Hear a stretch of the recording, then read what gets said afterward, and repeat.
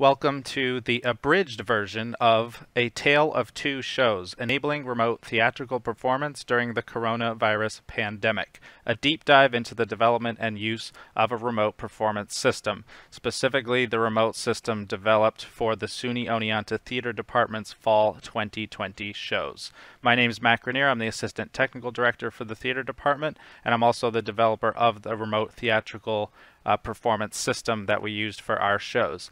This is an abridged version of this presentation. This is more geared toward people who have less experience in theater or maybe no experience at all, and for people who are not necessarily trying to develop and implement their own remote performance system. If you are a theater person who's trying to do that, there's a 4-part video series that goes into a lot more depth into the whole project. So definitely check those out if you're trying to develop your own system. As we get started here, let's take a look at our table of contents. So this is the order we're going to go through things. We're going to talk about some background info, talk about the goals for the project, the research that went into it, how the system was implemented, how we tested it, how we used it throughout the rehearsal process, which includes kind of how we did our design and programming of the system, as well as how we communicated and coordinated with our actors who were at home, and then how we used the system during our performances, and then some reflections and results and some credits at the end. Be aware that there are documents available for download related to this presentation, so there's a link here on the table of contents. Also, the downloadable PDF that goes with this presentation does have navigation built into it, so you can very easily click on the links throughout the presentation and jump around. So I'm going to go to the last slide here, and you'll also notice that on a regular slide there is a navigation across the top, so you can very easily navigate from any given slide, and it will show you which section of the presentation that you are currently in. My contact information is here, as well as some additional resources and more information about the theater department. So let's jump to the beginning and get started. So we're going to go through our background first. For those that aren't familiar, here's some information about the theater department at SUNY Oneonta. We're an upstate New York, relatively small college, small liberal arts theater program. You can check out some details here if you're not familiar with us. So going into the fall 2020 semester, our college was planning to open for residents with some in-person instruction. And the theater department was planning to pursue 2 shows initially, Medea and Noises Off. With the pandemic, we had to change gears a little bit. And what we chose to do was to still proceed with our production of Medea, following state health policies and the college's reopening plan. We were still going to produce that as an in-person class without an audience. So we would just record and release it on video. Mask wear and distancing would be designed into the production. So kind of traditional, but recorded for the camera, no live audience. Noises Off, it was not possible to proceed with that project, so we scrapped that for a live remote production of the children's story My Father's Dragon. Remote meaning the actors would audition, rehearse, and perform from home using video conferencing technology. Here's a little bit of info about Medea if you're not familiar. Medea is a Greek tragedy that focuses on the plight of Medea, who follows her new husband Jason to his home country, where she's betrayed by him and her new home, and she's treated as an intruder and a danger to society. If you haven't watched our video yet, you can click on the YouTube link up here and check out our show. This is just a little look at where we were at in the production process for Medea. So we had our costume designer, Bethany Marks, was working on renderings for the costumes that would be made for the show. The basis for the costumes was sort of the Star Wars universe is what some of the designs were based off of. And then our scenery designer, John Bagby, was working on a design for the physical scenery that we would build for the show, which included considerations for distancing and kind of keeping actors spread out from each other as part of the show. For our second show, My Father's Dragon is a children's story about a character named Elmer Elevator who travels to an island to rescue a dragon that is imprisoned by the animals of the island. So there's all sorts of fun adventures that Elmer goes on in order to try to rescue the dragon. If you haven't watched our show, again, you can click on the YouTube link up here and watch our show before proceeding with this presentation if you haven't checked it out yet. My Father's Dragon, the preparations we had done for that were largely focused on the work that our director, John McCaslin-Doyle, did in the script. So he originally adapted the children's story for a traveling children's theater group, and then essentially did another round of adaptation of the script for the remote performance context, so for performance over Zoom. And his script included sort of a plan for how the characters would be laid out on screen inside of a video conferencing environment, and how that layout would change from scene to scene, which characters would be on screen where, and how they would sort of change characters from scene to scene. A few important things about this one. One, you'll notice it says there's singing mentioned here, so this script actually did include some singing and a fair amount of kind of synchronous lines as well. And then this show was also to be performed live, so it was an objective of this show that we would perform it live to try to keep the nature of the show as close to traditional theater as possible. So the actors would know that there was a live audience on the other side of the camera watching their performance. So that's where we were at with our preparations for My Father's Dragon. As reported internationally, we had a coronavirus outbreak at the start of the fall 2020 semester, which caused the campus to be shut down and students to be sent home. I'm not going to comment on the particulars of that or the shutdown. It was obviously a very stressful and demoralizing experience here, and we don't really have time to dwell on it anyway. The important question is, how did this change our plans for the shows that we were doing? For My Father's Dragon, I would say we were generally prepared for the change because we were already planning for it to be a remote show. Medea, we had completed in-person auditions and rehearsals were just about to start. Rather than cancel that show, the director and the cast chose to move the show to a remote format as well. So it would still be recorded, edited together, and then released on video.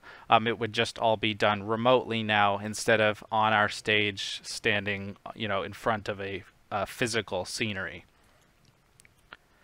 So there's so many things to consider when developing a remote performance system. And this is just a little sampling of all the things that we were thinking about. So like suitability of the show to the remote format, given the resources available. Is it a show that really works in the format? Medea was pretty adaptable because most of the time there are only 2 to maybe 4 characters on screen. They don't move around a lot. They tend to stay on screen for a long period of time. So Medea was, pretty adaptable to the remote format. If we had been planning to do some kind of big, complicated musical production or something, that would be much harder to move to the remote format. A consideration, how many actors are in the show? How many actors need to be on screen together? What kind of requirements do there need to be for actor participation? When are those requirements communicated? Ideally, they'd be communicated at auditions, which we did for My Father's Dragon, but Medea was not supposed to be remote, so we hadn't really established an expectation with those actors before they auditioned that they might have to perform remotely. Also, what kind of performance space, what kind of access to technology. Coordinating with actors at home is a huge thing. Communicating with them, providing resources to them, technical support. How do you get measurements from actors at home in order to make costumes? How do you do any kind of test fitting of costume pieces? What kind of opportunities are there for non-actors? There's a whole technical side of things. We have a stage manager, you have technicians, operators, designers. What role do they have to play in remote performance? Also, the development and deployment schedule of the system. If you're developing a remote performance system, on what schedule, and how does that play into the rehearsal process? How do you respond to technical difficulties, especially with live performance? Are you doing a show live, and how does that inform how we respond to technical problems? Captioning and accessibility is a big one, and also more challenging for live performance depending on how you choose to do it. Potential for low latency synchronous speech or singing is a consideration. And even potential for the implementation of audience participation in some way, depending on whether you're doing a live show or not. That's something to consider. So with all of these different considerations in mind, we need to go ahead and establish some goals for the project and the remote performance system. So the first goal is a pretty obvious one. We need to bring our actors together. So we need to fundamentally enable the actors to rehearse and perform together in as close to real time as possible. Of course, we're going to be dealing with technology delays, but at the very least, it needs to be as close to real time as possible. And we need to utilize existing technology. We're not going to reinvent the wheel here. We need to use existing technology. Another goal, we need to broadcast to an audience. The audience, there has to be an audience that observes the performance at some point, whether that is a recording that we've made and edited, or it's something that we're choosing to stream live over the internet. We need to be able to broadcast or distribute. We need to be able to control what is on screen. So controlling what the audience sees and hears is fundamental to the magic of theater in general. And normally we're doing that by changing things on stage, moving curtains, scenery, changing the lighting, all that sort of thing. And now the only way we can do that is to kind of change what the audience is seeing and hearing on their screens at home. So we need to be able to control what is on the screen. Another goal is to try to keep the actor interactions simple, and this is a big one because remote performance is pretty complicated for actors. They have many more things to worry about than normal. An actor at home has to be their own lighting person, their own sound technician. They have to set up their own scenery, operate their camera, their own makeup artist, hairdresser, costume dresser, props handler, IT person. They're doing a million things that we would never really expect an actor to do in person. We'd have all kinds of crew people that would be, right there with them in the wings, helping them with all of these things. So anything we can do to make their interaction with our remote performance system easier is a good idea. And one of the big ones is to just try to use a simple video conferencing tool, something like Zoom, something that requires minimal special setup on their device. It should be something easy for them to use. And ideally, if we can, we want to keep the actors from having to manipulate their own device settings while they're performing. So if they don't have to turn their camera on and off, if they don't have to mute and unmute their microphone, if they don't have to change their backgrounds, their digital backgrounds, or any of that, it's going to be just fewer things that they have to worry about while they're trying to perform, worrying about everything else they do have to worry about. Another goal, add other production elements to the show. So we want to be able to introduce graphics, video clips, music, sounds, credits, any kind of other production element. And that's going to provide opportunities for designers to contribute creatively so that we can manipulate the background, add different elements, make things kind of more creative and dynamic. So we need to be able to add other production elements to the show. We need to enable remote control, ideally. So that's part of providing opportunities for non-actors. That includes allowing technicians to help operate the show when they're not allowed to be in our broadcast studio physically. And that was the case. Even though we had students that were still 5 minutes away from campus, they were not permitted to be physically on campus in our studio. So we had to ideally provide a way to enable them to control cues and control the system remotely from home. And another goal, adapt rapidly to technical issues. So, that's fundamentally what we do in theater, in live, traditional live performance. We make preparations so that when things go wrong, the show can continue forward. So we need to make sure that whatever system we set up, it's going to be as possible to respond rapidly to problems. So again, using a simple video conferencing tool. So if there's a device problem, a computer issue, an actor could switch to another device easily. If we can prevent the screen from changing if an internet connection is interrupted, in Zoom when somebody drops out of the meeting, often the screen layout rearranges. All of a sudden the grid layout changes, and that can be a significant problem. We want to be able to cut off video or audio quickly if there's a problem. Enable alternates like understudies or somebody subbing in to read from a script. We want to provide an ability for them to do that quickly if there's a connection problem and an actor drops out of a live performance. And maybe even have recordings ready to go from final rehearsals in case there's a major problem. You could switch over to a recording as well. So the last major goal is, of course, this whole thing needs to be attainable and affordable.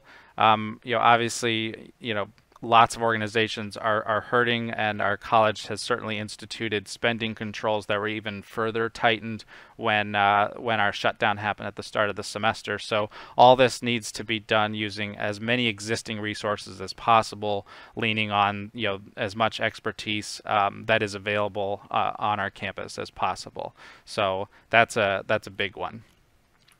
So those were the goals for the remote performance system that we wanted to develop. Now we're going to get into the research that we did, and that research started by defining terms. So a big one here is what do we mean by remote performance and by virtual performance? So the thing to keep in mind here is that a virtual performance is not necessarily a remote performance. So what we were originally going to do with Medea, just having the actors performing together on stage, recording it and then sending the video out, you could say that was a virtual performance.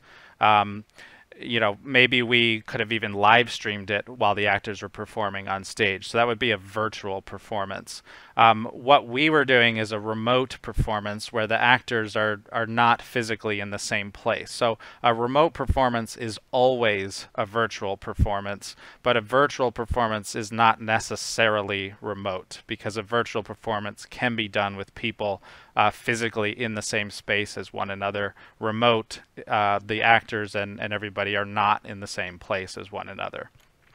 We're going to skip through the rest of this terminology here. This is just all the research that went into trying to sort all this out about what's video conferencing and hosts and guests and what waiting rooms and breakout rooms and meetings and all this stuff to navigate. Webinars is a whole other aspect of sort of video conferencing. An important one is the difference between seats and cameras on screen. Some video calling platforms will say, oh, you can have 100 people in a call. Oh, but you can only have 25 cameras on the screen at one time. So a lot of kind of caveats and things to explore and learn about. Broadcast video software, we'll get into that a little more later. One thing we looked at is, are there any kind of turnkey options out there that we could just hire or use to do this sort of thing?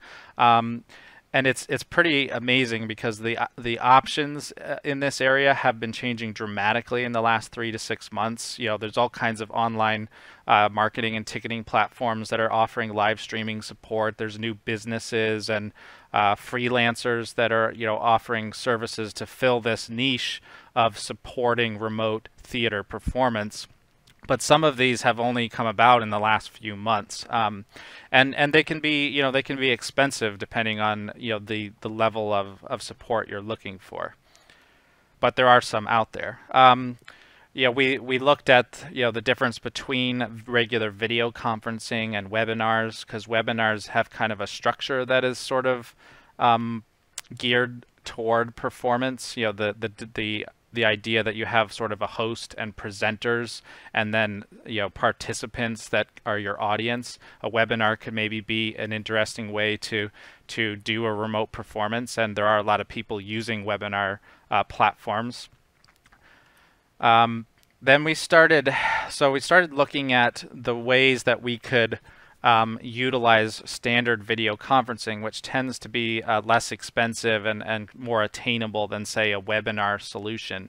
And some video platforms like Zoom will let you live stream or record, to your computer right from the video conferencing application. And a lot, I think we're pretty familiar with that at this point, with all of the virtual meetings that we've all been doing in the time of the pandemic. So you could just use a regular video conferencing call and do your performance there and then stream it out or record it. There are different advantages and disadvantages to doing that. Another thing that we could do is to get a broadcast software involved, because a lot of video conferencing programs do not allow you to directly live stream out from the program. So what you can do is use a separate piece of software called a piece of broadcast software that is able to capture your video call and then live stream it out or record it.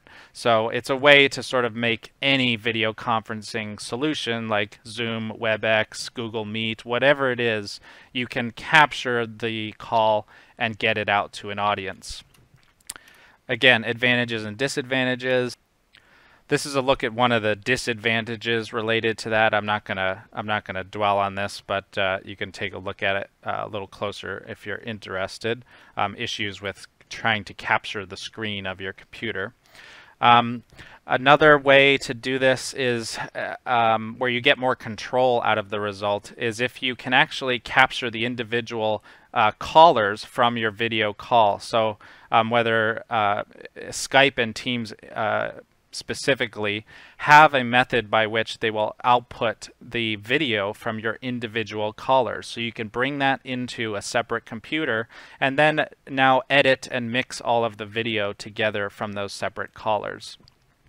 And that uses a royalty-free standard called NDI, which is basically video and audio transmitted over a computer network. So we're using a local area network inside of a studio to transmit video and audio between devices. So that's what's happening in the diagram we were just looking at.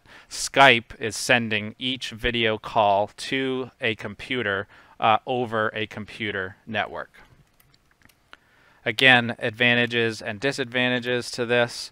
A way to sort of get maximum control is to actually separate our callers into separate video conferencing calls. So in this diagram, we no longer have each of our participants in the same say Zoom meeting. Now they are each in their own Zoom meeting, and that gives us the maximum amount of control over both their video and their audio. So this is another way the system can be set up.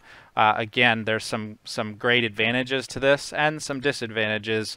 Like this is a little bit more of a complicated setup, and it does use a lot of network data in order to transmit all this information. We took a look at all of the different video conferencing options that are out there, the different broadcast software options. If we want to take video from our actors and then do live editing of it, what kind of software can we use to do that that is affordable and will achieve everything that we want to achieve?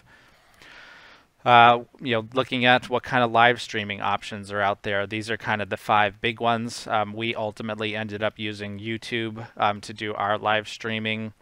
What about live captioning? If you're doing a live show, to make it accessible, you really should be offering live captions, and there's all kinds of complicated things that go into implementing captioning. There's some more research available here if you want to download in PDF. You can see more research that we did about that. And then the last part of research is just weighing all of these different things, all these different limitations. There's this popular Venn diagram that we refer to in theater a lot, where you can choose between, you have to choose 2 out of the 3, good, fast, and cheap. You can only choose 2. You can't do all 3. And trying to navigate all these limitations feels like this Venn diagram with maybe like 10 other circles in it. There's just so many different things to try to balance in deciding what platform you should use, what software. So it's it's really a lot to figure out. We proceeded from this research sort of under the assumption that we'd probably be able to work with our campus IT to implement sort of a system a little more on the complicated side in order to meet all of the goals that we wanted to. So our research kind of ended with diagramming a system out that we thought would go ahead and do the job for us. That brings us into the implementation phase, so putting our system together. This is a simplified diagram of the specific solution that we came up with, where we're seeing now each one of our actors are inside of their own Zoom breakout room on their own separate computer. So we have a laptop here with an actor in a Zoom breakout room, and then we're taking video and audio from them to our studio mixing computer, and then doing all of our editing, sending it out to be recorded, to be live streamed, and we're also sending it back through to the actors. That way they can communicate with each other, and they're also able to see their own video in the show. So they can see, basically it provides them context for their performance. They can see how they are, participating in the show. So this whole implementation part of the presentation goes through all of the parts of this system one by one, and we're going to kind of skip through them really quick. The big one is you need a network switch to transmit all of your network data, and networking and telecom on campus very fortunately provided us a network switch that we could set up in our studio so we could transmit all of our data around between our computers. Fortunately, we already had a computer that could run the software and do all of the mixing and editing for us. We decided to use a broadcast software called vMix to do all of our live video editing. So this is just a little look of what vMix looks like. And these are some of the reasons why we chose that software. This is what our computer setup looked like initially. So we're seeing our video editing software right on the middle display here, and then up top we're seeing all of our input video coming from our different actors. We've got audio settings over on the left. We've got the script for the show over on the right. We're monitoring our network usage, how much data are we sending on the network. So that's what our main computer setup looked like. We needed to get a Zoom license. Fortunately, we were able to get a Zoom license from the college to use for our shows, so that we could set up all of our studio computers in Zoom and assign them to breakout rooms. Our interface computers that we use to interface with each of our actors, those were provided by Mark English in Technology Services. So we just used basic, fairly basic laptops for our interface with our actors. This is showing the laptop set up in our studio. So there's one laptop to receive video from each one of our actors. And it's a lot of computers to have to log into and sort of launch software every time you use them. So we had a lot of shortcuts that we used and things set up so that these would launch software automatically for us to try to speed up how long it took us to turn all these computers on every day. Then we needed to get our video and audio from the interface laptops into our mixing system, and we used some different applications to do that. It's basically a screen capture tool that captures audio and video and then makes it available on the network. Let's see. We also need to return video and audio back to the actors, which is again a very simple free software tool that just takes video and audio available on the network and then sends it into Zoom. So essentially what we're doing is we're telling Zoom not to use the built-in microphone and web camera of the computer. We're telling Zoom, I want you to use this virtual audio and video source that is coming from my local network. It's coming from a different computer. I want you to use that in place of the microphone and the camera, and that's what allowed the actor to see the product from the editing software, as well as hear the audio from the other actors. Then we needed to add on captioning and our live streaming to our system, so that's illustrated in the diagram here. Then we have our actors and the technology they have at home. So these are some of the goals that we had for our actors, internet and devices at home. That's kind of a whole other other thing of, do actors have devices that are going to allow them to interact with this whole system successfully or not. We wanted to enable our remote technicians to operate the system, so we need to figure out a way to integrate them with this system as well. So that's illustrated here. And then we have other people involved in the show, like our director and our designers, our assistant stage manager, that all need to be part of this process as well. So we can just add another interface computer to the system for those people to participate in the show as well. Now we're getting into the testing phase of the system. We're going to go through this pretty fast. So one of the first things we tested was, of course, how well can you speak to each other in the system?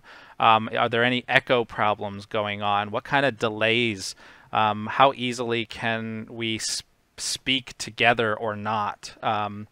How fast can we deliver lines? Can we read lines from a script rather quickly without big pauses in between? And we basically discovered what we would expect, that there are certainly technology delays inherent in the system. It's not really possible to reliably speak in sync with one another. And it's tough to keep the gaps between speech really small. You almost have to talk on top of each other to make sure that the gaps between different actors' lines are not too big, so that the pacing of the show feels natural. Other things we did was like stress all the computers out, try to run a lot of video and audio through them to give them a stress test essentially. Here's a little video clip. So this is just a little video of an early YouTube test. We're running a YouTube video on every single laptop, and then we're capturing it on the master computer. So that just kind of shows you how the thing that is playing on the screen of each laptop is being captured and brought into the broadcast software. Here's a little bit from our first rehearsal with Medea. So our testing, of course, involved bringing the actors in as part of their rehearsal process. So here's a little bit from our first rehearsal with Medea. The greatest pledge of all. This house. We're sunk if new troubles walk. Do you see what I suffer, despite finding my occurrence, or a decent one? Your daughter, were your heart, in which I skill in planning and sailed from your father's home with a maddened heart. So just a little look, you can see how we were doing some basic layouts early in the rehearsal process, bringing the actors in, getting them acclimated to the system, see how it was going to work. We're going to skip over discussions of video mirroring. We had to figure out some things with mirroring. We had some screen capture problems. We had bandwidth problems. We really didn't have enough capability to send data in our our mixing computer, so we had to do an upgrade to that computer to make sure we could transmit all the data that we needed to. Here's a look at our bandwidth usage, how much data we're sending on our network while we're doing rehearsals and shows. some other issues that we had, little issues we had with Zoom along the way. Here's a first rehearsal with our other show, My Father's Dragon. So again, we were doing some basic layouts of the actors in an early rehearsal here, and we'll play some clips of this.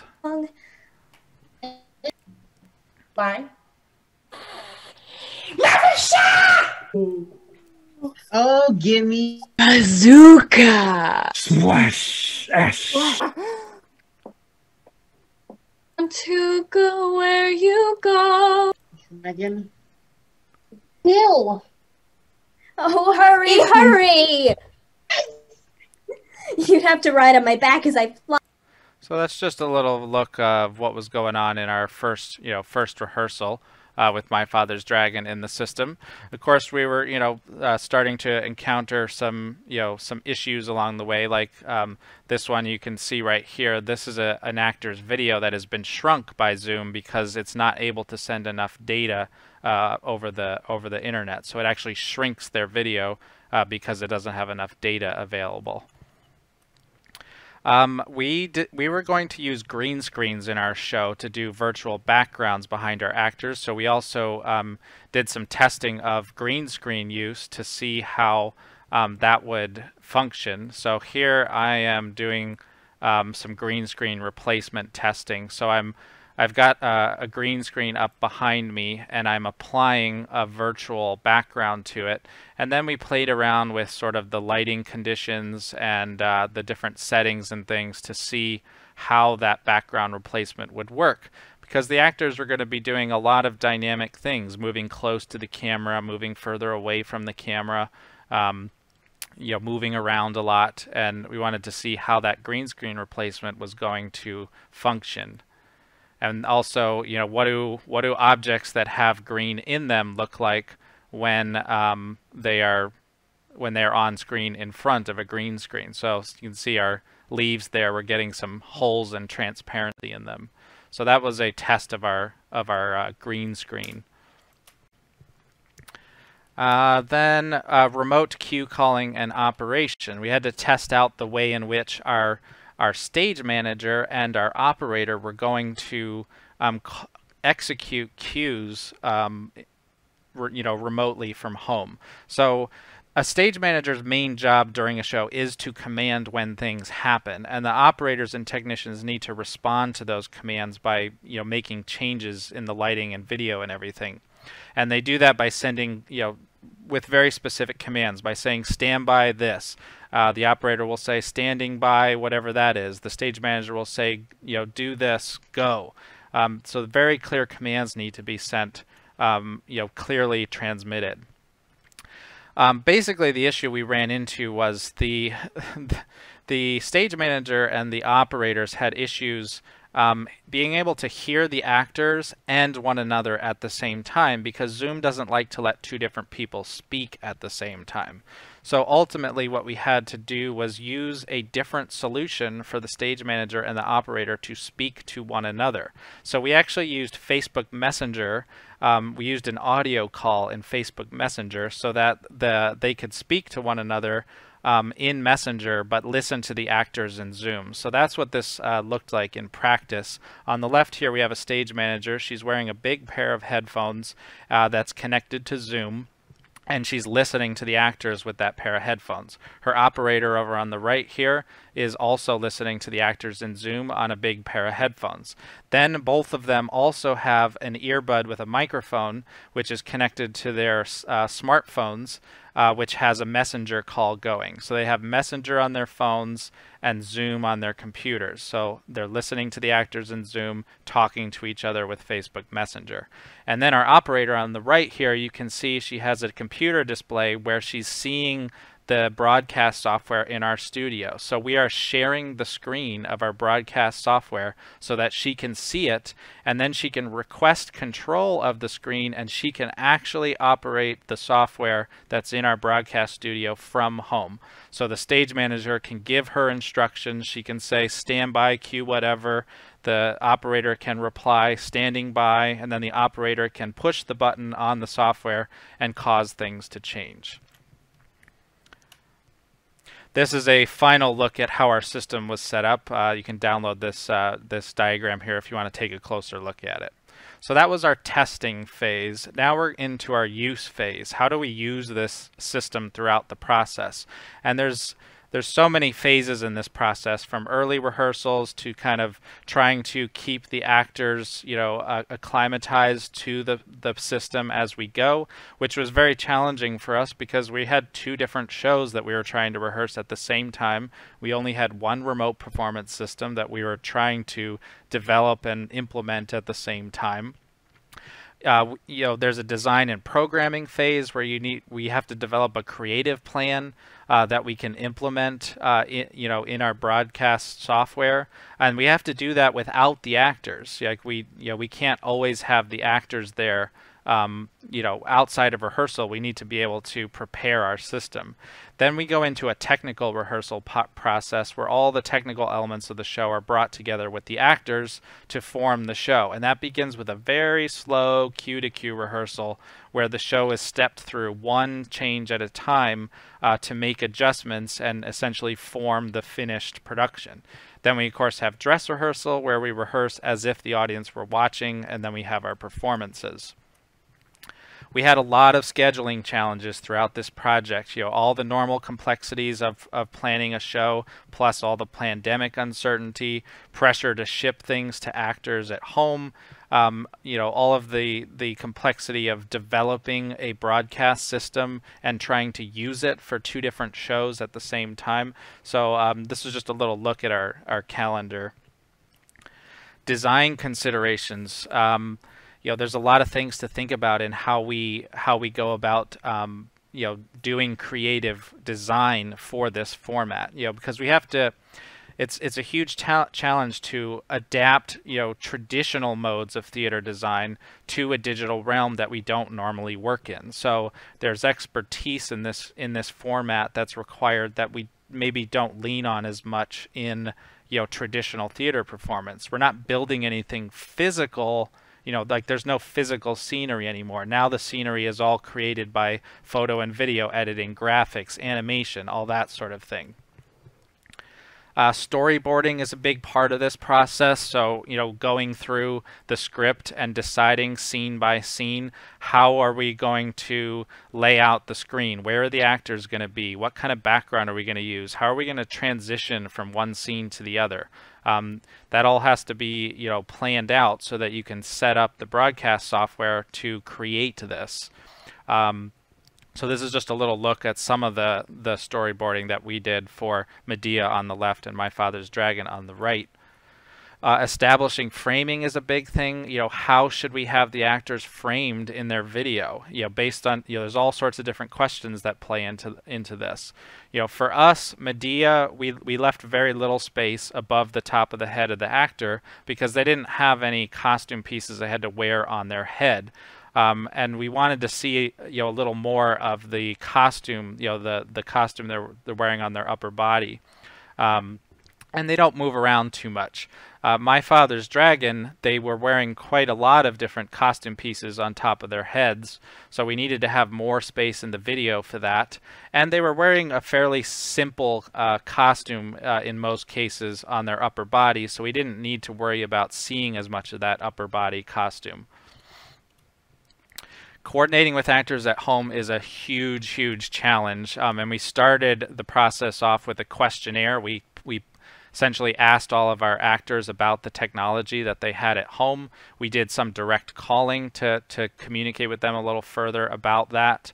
We had to provision equipment for our actors at home. So, we had to go through and decide what should we provide to actors at home, what can we provide. Here's kind of a list of the things we sent them. Big ones were, a green screen so they could put a background up behind themselves when they're on camera. We sent them an Ethernet cable so that they could plug directly into their internet router to try to get the best internet connection possible. We sent them an LED light, so they would have a light that they could set up and we'd be able to see their face better. And we sent them an external microphone so that we'd have more consistent sound from everyone as well. We also sent all of the actors a link to a training video that we put together. So the idea behind this was to basically help make sure the actors knew what was going to be expected of them when they received all their equipment. So it was to sort of communicate to them what they were going to be receiving from us and what we were asking them to do with it. And that we sent to them about a month before we started our tech rehearsal, so they had time to watch that and know what they were going to be receiving. And then when we did ship everything out, we sent them some instructional handouts with all of their equipment to kind of help them get their equipment set up when they took it out of the box. Then the last thing before we went into our actual technical rehearsals is we did pre-tech consultations. So these were video meetings where we brought each actor into the remote performance system, and then we did a bunch of checks with them to see how well did they do setting up their home setup, what do they still need help with, and basically go through and tweak their lighting and their green screen setup and solve any problems that come up. Like in this case, in this consult here, the video is very washed out and stuff, so we had to deal with that problem. So it's just a kind of a last minute, before we get to that final rehearsal, technical rehearsal period, where we can make sure all the actors are ready.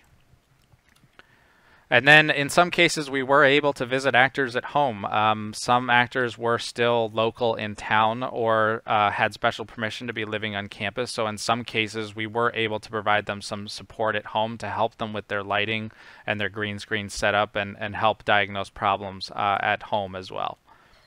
Fairly limited that we did any of that, but in a few cases it was necessary. This is just a little look at what our script for My Father's Dragon looks like. We have to manage, several different parties needing to refer to the script and stay up to date with one another. So we had our scripts available, online to collaborate with one another. And then we're getting into programming of the broadcast software. So this is the process of taking those storyboards and the script and any cue lists that have been put together by the designers and all of the different elements of the show, like photos, backgrounds, graphics, all that has to come together and be programmed into the broadcast software so that we can run the show. And in order to do that, we do need to have a stand-in for the actors when we're trying to do our programming. It's just not practical to program the software with all of the actors there because it takes a long time and it would be a waste of their time for them to be sitting there all the time. So what we did is we took a screenshot from each of our consults and we put that as the desktop background of each of our laptops.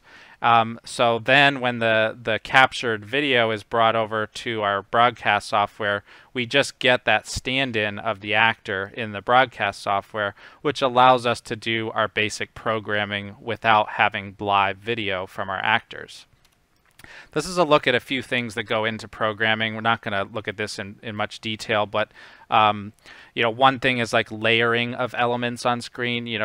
Different elements can be in front of or behind one another, so that's something we had to look at and decide on for each layout of the screen.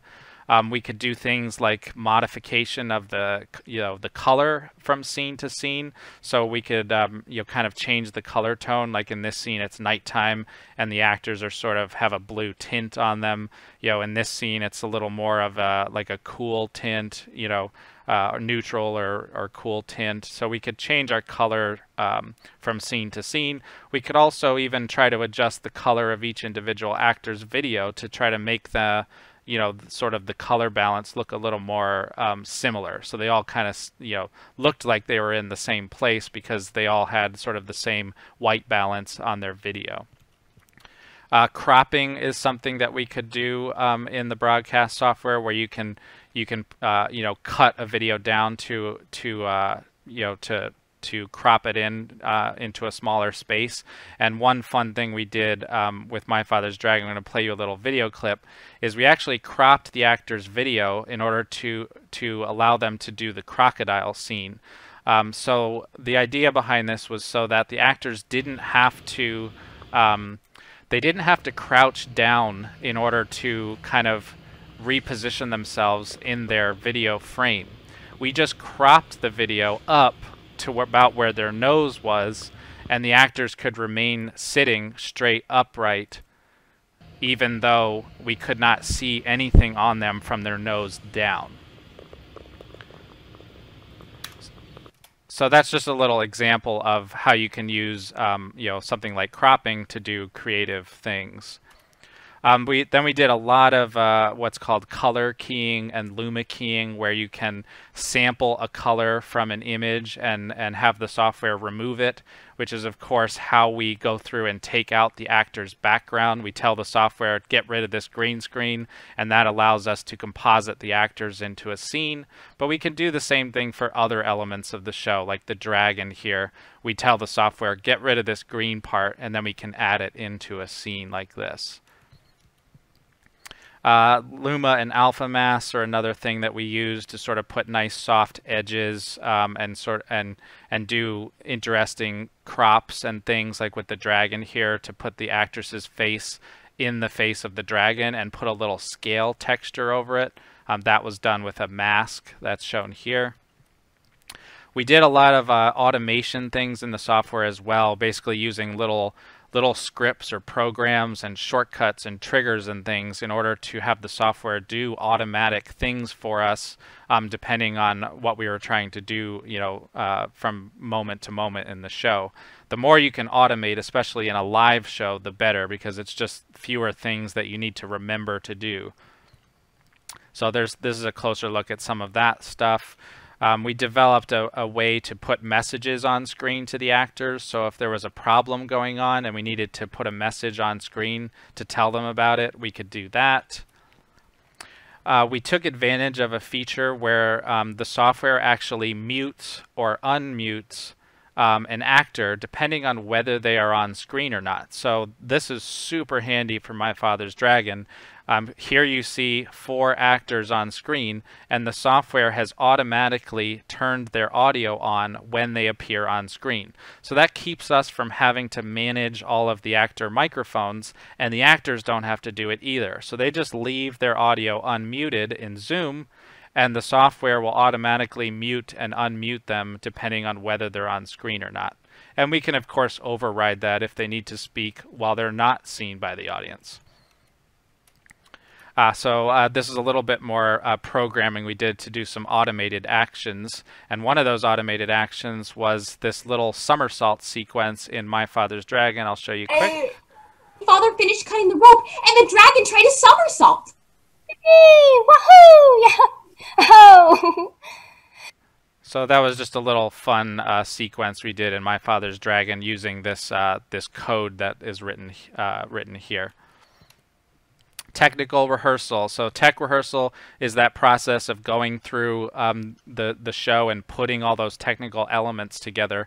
And a big part of that is stopping and starting constantly. So I'm going to show you a few video clips here, just a couple video clips so you can get a sense of what that process is actually like. She will not escape from ruin. Go. You reckless, poorly wed son-in-law. Stand by merge E6. Ignorant that you bring destruction upon your children's lives, and your merge wife a horrible E6. death. Standing. Unhappy man, how far you've strayed from your destiny. Go. Next, stand by merge F1. Old mother of sons who will murder children for the. Can we do the same thing here with Jackie a little bit more on her left? Between, yes, thank you.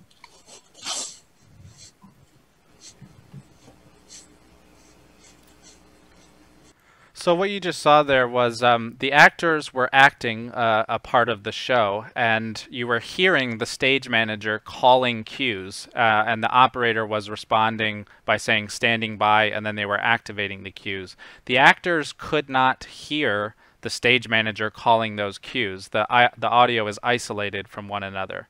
And then you heard the director say, "Can we hold?" And the message came up on screen that said, "Hold, please." That tells the actors to stop, and it also allows the actors and the stage manager and the technical people to all talk to one another again.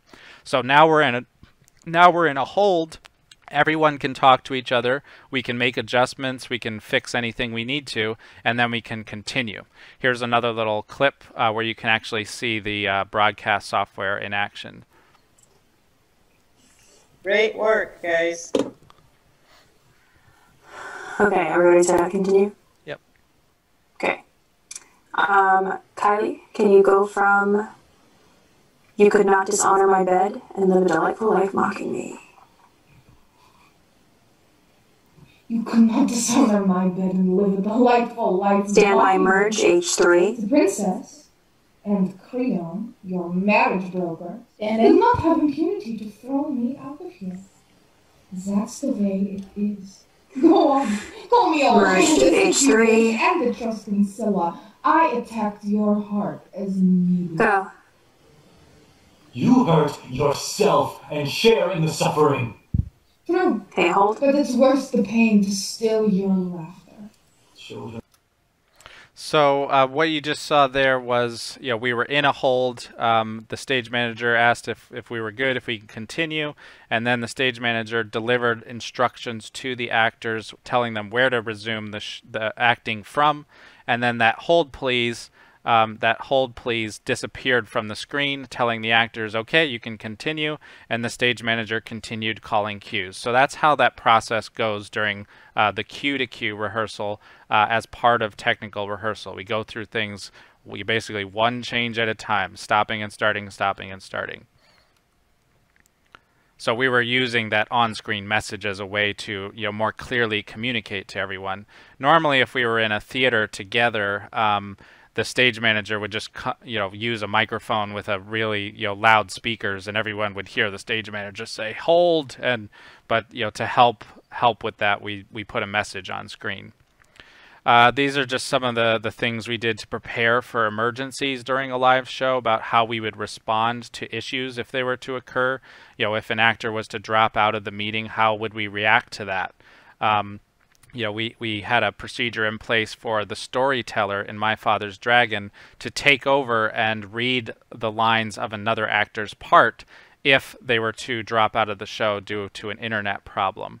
And if we really had to, the stage manager also could have taken over and read lines from the script out loud so that the show could proceed if we ran into a major problem. So our live show, one of the challenges with the live show is you want to have your live stream up and running so the audience can kind of tune in before the show starts, and you make sure that your live video is working properly. But while that is playing, you also need to be able to converse. All the actors need to be able to converse with one another while the audience can't hear them. So we had to do some interesting things to sort of create ourselves a space where we could all talk to each other before the live show began, but we could actually be sending video and audio out to the audience. This brings us to the performance phase of our project, and going into performance, one of the last things we want to do is to do some pre-show checks with the actors before each performance starts. It's sort of the final thing that we do to make sure all the technical elements are ready to do that run of the performance. So I'm going to play you a little video clip here of some of our pre-show checks. Good, thank you. So you're seeing in the top right corner that we're checking audio and lighting and the framing of of our actors before the show starts. And we have that kind of red overlay on screen to help them get their cameras lined up in case their cameras have moved since the last time we did Framing a show looks pretty good. Or a rehearsal. The watch is lovely, and I have such a craving for something sweet. Also we're testing out their green screen, making sure the lighting hasn't changed since the last rehearsal. Yeah, I think doing an audio check. Also looking at all the actors on screen together to make sure that the color matching is good. We don't need to make any brightness or contrast adjustments. So the next video clip I'm going to show you is kind of the final phase as we're about to start the show. So it's all the actors hanging out in you know, this kind of green room space before the show starts, and then we lead into the start of the show. Becca, stand by A2. A2 standing. Have a good show, everybody. Heck yeah. Keep that energy high. We the best music. So we're in like the last, you know. Right, Dan? Toothless says break a leg. Like the last minute before we are about Just to think of Michael stuffing his start the face with show. spaghetti, singing "I Want to Go Where You Go." That will motivate me to get through the show and keep chugging. DJ Khaled. All right. Another one. Tell me when. Yep. A2. Go. So we've activated the next cue now. We're in our final countdown for the start of the show, which you see in the top right corner. And our first cue of the show is in the top left corner with our actress waiting. Essentially, she's waiting in the wings now. So in this last 3 minutes here, you know, all the actors are essentially waiting in the wings. They're like sitting, it's like they're standing right there off the side of the stage. They're not talking to anybody else. They're just in the zone waiting to appear on screen for the first time in the show. Which brings us to our actual performance. So again, if you haven't watched it yet, the links are available here. I'm going to show you a few behind-the-scenes clips just in case you haven't had a chance to go see it. First, I'm going to show you the teaser from My Father's Dragon.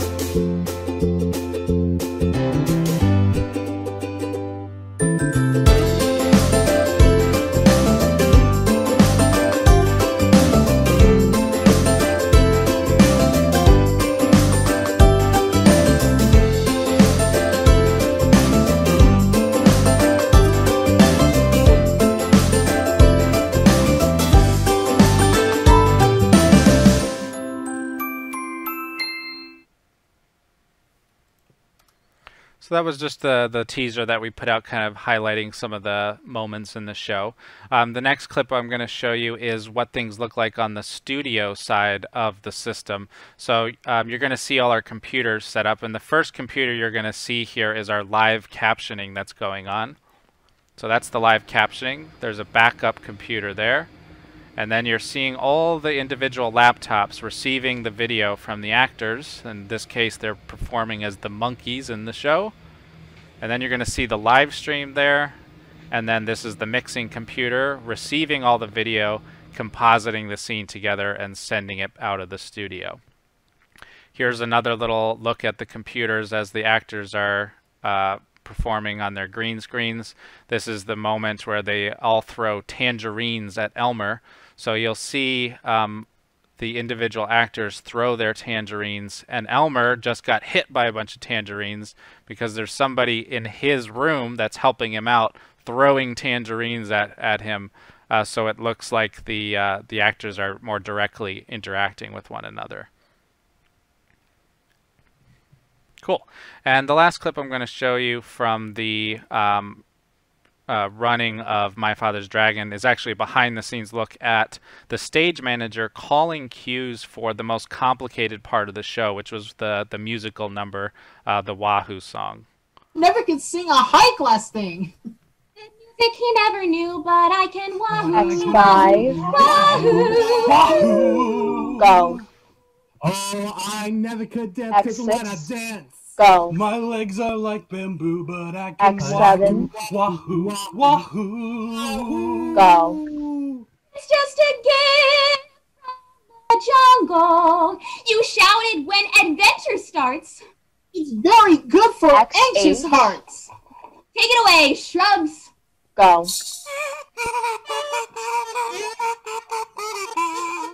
Act 9. Go.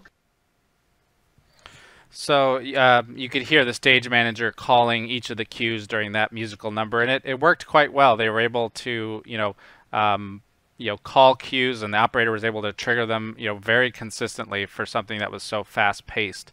And you actually didn't hear the operator saying "standing by" in that case because the cues were just, they were just coming too quickly.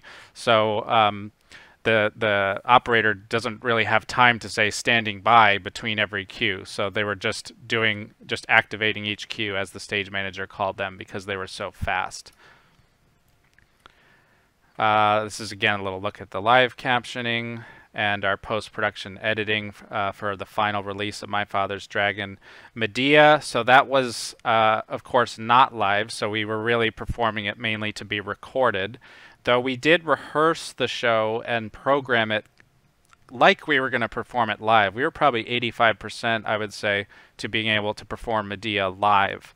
But as we did our final recording, we sort of transitioned to more of a TV or film-like schedule where we were only, okay, we're only going to record these scenes or these parts on this night, and then we're going to, record these scenes or these parts on a different night. So I'll show you, again, if you want to see the finished product, you can click on these links, and I'm just going to show you while you're here. I'll scrub through a little bit of the final video so you can kind of see how it turned out. Jason himself in every way. May I gaze upon him and his bride gouged out. Cloak my words. Afraid you may incurably harm my daughter. Come now, Medea. If you had lived on the mountainous edge of the earth. Arrows from your golden bow, anointed with desire. May moderation, the finest gift of the gods, grace me. May terrible Aphrodite never cast into me angry quarrels and endless strife, striking my heart for another bed. Respecting peaceful unions, may she judge marriage for woman wisely. Leave you up to anyone, but you shall depart from this land on your own feet. I wish to be blameless to my allies. Come, as you asked. Destruction upon your children's lives, and your wife, a horrible death. Unhappy man. How wisdom, the muses speak with the few of us, not all, maybe one among many. Yet, muses do inspire. Worthwhile for the sake of the children. She saw the white foam frothing from her mouth, conquered by disaster. Only a parent could recognize her. It's lost in vain, leaving the most inhospitable strait of the dark clashing rocks. I brought you from your barbarian home into a Greek household. Sanctuary of Era Akraya, where no enemy can abuse them, digging up their graves. There's just a little look at how the show turned out. A couple other things just to make you aware of if you're interested in learning more about our show. We did do a talkback with a couple special guests that is also available on YouTube. Our production also was submitted for review by the KCACTF Region 1, and some of our actors were nominated to participate in the Irene Ryan Scholarship auditions. And our stage manager was also nominated for stage management. So they were essentially invited to participate in the Region 1 festival. And our director also presented a faculty convivium talk about our production of Medea, which is also available online at this link. The last part of the performance process was our photo calls, which included cast and crew photos. So a photo call is a special rehearsal where you essentially pause the actors in their action, have them hold still so that you can take still photos of them without having motion blur and other issues caused by them moving around the stage. And we found it was still very useful to do that even in our remote performance context. Because we could get the actors to to pose and then take a screenshot of the screen. And you get better results from that than trying to pause a video after the fact and grab screenshots from it. And it's also a fun process for the actors, you know, to kind of end the show this way, since you don't have sort of your traditional ending, you know, to the performance process where we sort of strike and take everything apart. You know, we don't really have much of that to do. So, you know, we set up some fun layouts for the actors to take cast photos and take fun photos with one another. You know, for My Father's Dragon, we let everyone, you know, take a picture with the dragon from the storybook. You know, some of our actors wanted to get photos together, so we put them together on screen, like Kylie and Deanna here, so they could get a screenshot together. So it's just a nice kind of fun thing to do to capture, you know, pictures of the show, you know, for posterity, you know, and also for all, you know, all the actors to remember the experience. So the final phase of this is to, you know, reflect a little bit on everything that we have done here, you know, for our shows and developing and using our remote performance system, starting with, of course, the goals that we set out to achieve. And we certainly I achieved all the goals that we set out to, I think, and then some. You know, everything we wanted to do, we were able to achieve with the system that we put together, with all the support that we received from the college. I'm going to skip across some of these other things. These are reflections on, you know, some of the particulars of the system we put together and how we used it. You know, particulars about how we used Zoom and how it performed for us. You know, particulars about, you know, the whole process of working with actors at home it's very, very demanding. It's demanding on us. It's demanding on the actors. You know, a lot of work goes into it, and you really need to plan out the process of training and providing things for the actors, so you know they know what to expect, you know, in terms of what they're going to have to do, and you know what to expect as far as the training you're going to have to provide. So, and you know, it's definitely was important for us to supply actors with as much as we could, you know, afford to provide them, to make sure they have what they need and they're all on, you know, kind of an even playing field and they can all participate. You know, by the time we were said and done, more than half of our actors had loaner computers from the college to enable them to perform, you know, remotely from home. Some other reflections about particulars of the process. You know, it was very, very valuable to do those pre-tech consult meetings we did with the actors. Though that was really helped us be successful in our technical rehearsal process, because we had already had a video meeting with each actor to make sure their setups at home were going to work well for them. Some things about the microphones and the lights that we used, reflections about the design process. You know, a big one with this is what I mentioned before about considering the labor needs of the project and how traditional theater designers fit into the show in a remote format. You know, whether your designers are really up for transitioning to this format or not, whether they feel they have the expertise that they need or not to transfer into this mostly digital environment, was certainly a challenge. If we could go back and storyboard both of our projects, you know, a lot earlier in the process, I think that would be a great thing to do. It was very hard for us to do because we were developing our remote performance system at the same time as we were trying to sort of creatively plan the shows. So it's very hard to decide, you know, what you want to do creatively when you're not even 100% sure yet what the system is capable of. So there's definitely a lot of challenges in implementing design with the system. Use of green screen, you know, challenging, but certainly added to the audience and actor experience a lot. There's a lot of difficulty that goes into, you know, getting a green screen set up correctly and lit properly so it works right and you don't end up with costumes and things that are transparent and whatnot. But overall I think it was definitely worth it. And again, you know, the earlier that we could have planned out our you know, we could have storyboarded our shows to figure out how we were going to do our layouts and things, I think that would have just helped the process go a little bit smoother. But overall, it was very successful. Presenting items to the camera, we had some difficulties how we were originally going to do our dragon. Originally, the idea was to have the actors hold up individual physical panels to their cameras in order to compose the dragon on screen. And we just had a lot of difficulty with the actors, getting that lined up, and then having issues with lighting reflections. And it's quite challenging to get actors, to do fine tuning of their lighting at home. It's just really difficult.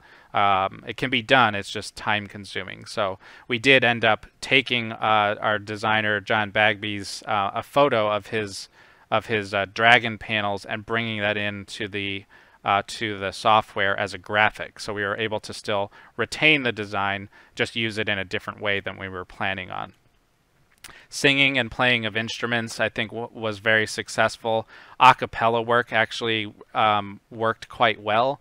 And even the delays we had from the system, I thought they work kind of like row, row, row your boat, like a musical round. Like it wasn't necessarily intentional, but it sounded pretty good, depending on what you consider to be sufficiently musical or not. But we did have troubles with sounds coming through.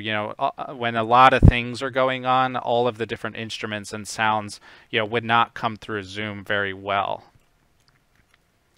Technical rehearsal process, some specific reflections about how that went. I mean, overall it was quite successful. Our whole procedure for the holding and everything worked very well. Recording versus performing live. Recording live certainly feels more like a traditional theater performance, but it's much more complicated and stressful. Still can be very fulfilling when you do work it out and get it to work successfully. But planning for technical issues is certainly a challenge. There's a lot to think about. If you're going to record, even, are you going to try to record your show all in one take, or are you going to sort of record it piecemeal and then do a lot of editing after the fact? Overall, it was an interesting process to do one show recorded and one show live. Definitely a good thing that we did our Medea first, which was recorded, and then the second show, My Father's Dragon, was live. So recording is sort of lower stakes. We could kind of fine-tune things and learn things as we went that we could then apply to our live performance with My Father's Dragon later. So start with recorded show and then do a live show. All of our procedures for dealing with performance emergencies really worked well, though we didn't even encounter any major connection problems or bandwidth problems. Very minor momentary audio dips, video glitches and things, but nothing really serious. Zoom stopped recognizing someone's microphone during a show, and we lost some lines, but they were able to correct and keep going. So there was no major show stoppages during any of our live shows, which is really fortunate. So these are some reflections on repetitive performance, because we did do 6 live performances of My Father's Dragon. And there are particular considerations and things that come up once you start performing a show over and over again. Extreme examples, of course, are like Broadway shows that are going to run for weeks and weeks and weeks, or months, or even years, and there's all sorts of things you have to think about in terms of maintaining a show when you're performing it many, many times. And one thing I would say is, in this whole process, trying to keep it as fun and light-hearted as possible is a good thing. I think it's possible to take a pretty dark view of having to do remote performance at all to begin with, and anything that can kind of compensate for that, like in this case, just having some fun with our pre-show, setup with My Father's Dragon, just things to try to keep it, a positive experience for everybody, is a good thing. The acting experience is, far from ideal in this format. You know, actors are really saturated by the pressures of wearing many different hats, all the things they have to do. You know, they may or may not really work well with seeing themselves on screen. You know, it's like watching yourself while you're trying to perform. You know, and there are issues of, you know, whenever you try to incorporate anything new into a show in particular that starts taking a lot of time, you know, it starts to feel like it's taking over, you know, the directing and the acting in a way. And, you know, the combination of this being new and having a lot of limitations built in certainly, you know, created some of that. You know, and there's a lot of challenges with actors at home trying to direct their action away from the camera or the video monitor. You know, you have this weather person type effect. You know, normally a weather person on the news, you know, they're using a green screen to show you, you know, a weather map, and they have a monitor off to the side of them separate from the camera that they can look at. None of our actors had a monitor like that. And, you know, it's arguable whether a monitor would really help because they need to direct their attention in so many, you know, potentially different directions depending on, you know, where other actors are on screen. So that's quite a challenge in this format. And last thing here is, of course, the remote cue calling and controlling things remotely. And overall, that worked really, really well. You know, the audio transmission and mouse clicks we never had any problem with. You know, we had some video lag problems, but not enough to, you know, to cause any major issues. Facebook Messenger worked great, and, you know, our stage management teams and our worked really, really well. So Belle and Rebecca here on My Father's Dragon, and Katie and Riley on Medea, they all did an awesome job calling cues and running the show, even though they weren't actually, you know, with us in our studio. So awesome job to our stage managers and operators.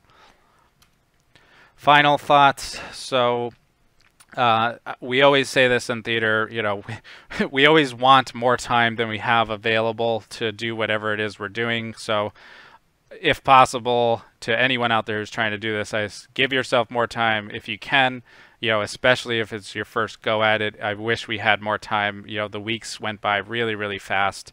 You know, there's things that it's like, we wanted to accomplish that in week 2, and next thing you know, it's week 5, and we still haven't actually done anything on whatever it was. So, you know, also this whole thing is, you know, it's an unchosen pursuit. We didn't choose to have to do theater performance this way, and it's certainly not something we would have chosen. But I think it still is one with value. You know, it's helping. I think it's helping us get through this, but it's also expanding the landscape of what's possible for future theater projects. And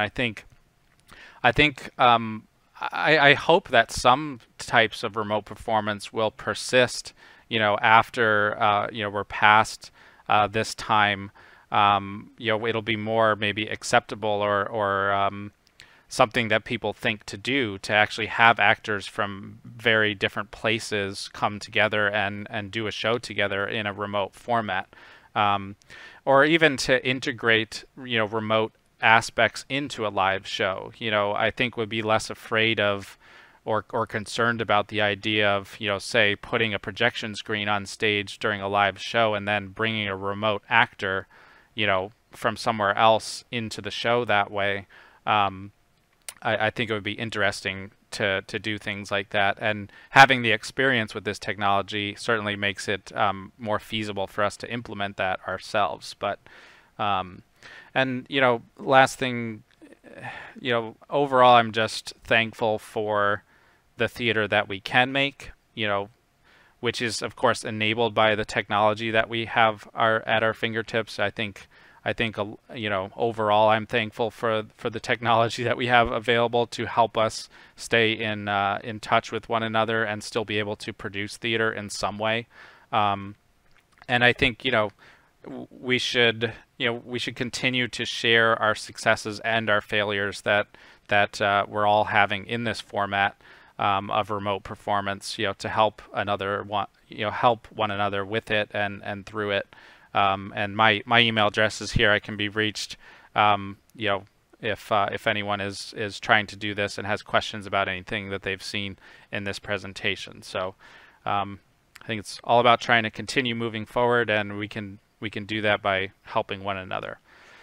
Let's wrap this up with some quick credits. This is the cast of our production of Medea, our production team. Special thanks for Medea. This is our cast for My Father's Dragon, the production team for My Father's Dragon, and some special thanks. Some special thanks to people who helped us out with this whole remote performance system. Steve Maniscalco, our Chief Information Officer. Leslie Bidwell, Director of IT, Networking and Telecom. Mark English, our Technology Services Manager, provided us with computers and other equipment we needed. Damon Madison, Network Support Specialist, helped us with our network switch and upgrading our bandwidth capability of our main computer. Dave Giese, Creative Media Services Director, Director of our TV studio. He provided a lot of broadcast video expertise throughout the process and helped us in many, many ways. Lisa Miller, Director of Marketing. Jared Stanley, Digital Media Producer, assisted us with publishing our productions on YouTube. Logan Hazard, ITS Customer Support, was very involved in providing loaner laptops for students at home. Anthony Beltucci, Computer Lab Systems Administrator, helped us upgrade our bandwidth capabilities of our mixing computer so that we could send all the data we needed to. And then last but not least, Scott Seeger, our Theater Department Technical Director, who did all the purchasing for all the equipment we needed for the system and the shows, helped out with the testing process, and he managed all of the provisioning and shipping of the equipment to actors at home, which is quite a project in itself. And of course, he also acted in Medea as one of the shadow characters in the during the messenger monologue in Scene 7. So thank you, Scott, and thank you to everyone I just named for helping us with this remote performance project. If there's any further questions you have, my contact information is here. More information about our theater department is down in the bottom right here. Documents can be downloaded here. Some other discussion forums applicable to this type of work are down in the bottom left here. A couple of Facebook groups. USITT Technical Production Solutions Forum is a Google group. Controlbooth.com. There's a couple other organizations that I've noticed in tech theater educators that are using vMix in a similar manner to the way that we were. Their Facebook pages are both listed here. You can search for Josh and Tech Theater Educators here about the Olathe West High School Theater. He's the one who posted about their projects in the Tech Theater Educators group. So. With that, reach out if you have any information or feedback to provide, and best of luck with your shows.